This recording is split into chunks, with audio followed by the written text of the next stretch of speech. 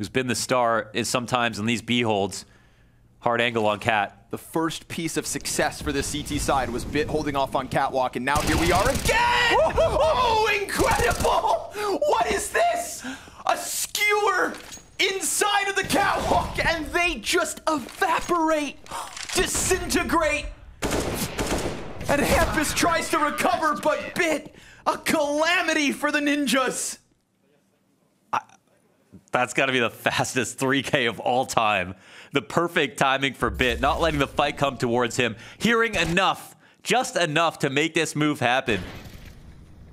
And that lineup speaks to how closely knit that attack was, but at the same time, Bit couldn't have found a more opportune moment to move out.